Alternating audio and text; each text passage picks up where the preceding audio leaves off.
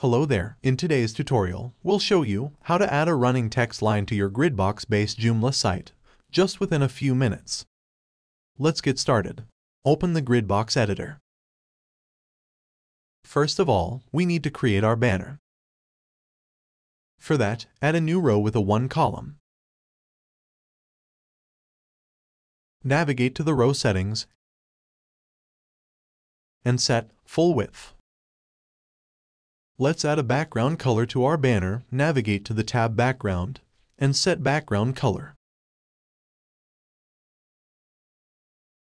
I think yellow will be a nice choice. Okay, great. Now we need to add a text plugin.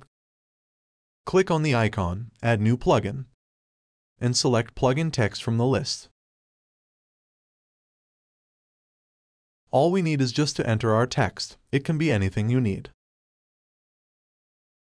I will enter hello there and add a text symbol. Also, let's move to the tab Design and add some styles to our text. I'll change the font family,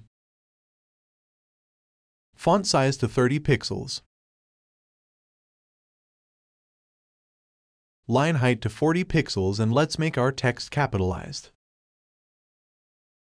Okay, our banner is ready. Looks great. Just the finishing touch. It's a banner, and the banner should be clickable. For that, just open Column Settings and set the link. Now let's make our banner move. For that, open a page with tutorial. Link to tutorial you will find in the description below. Copy class suffix. Navigate back to the editor. Open text settings and paste copied class suffix to the relevant field, class suffix. Now, we need to copy the CSS code from the tutorial. Just click on the icon Copy to Clipboard to copy the whole code and navigate back to the editor.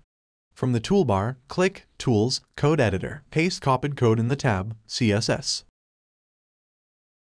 And the same with the JavaScript code. Copy JavaScript code from the tutorial and paste to the tab JavaScript.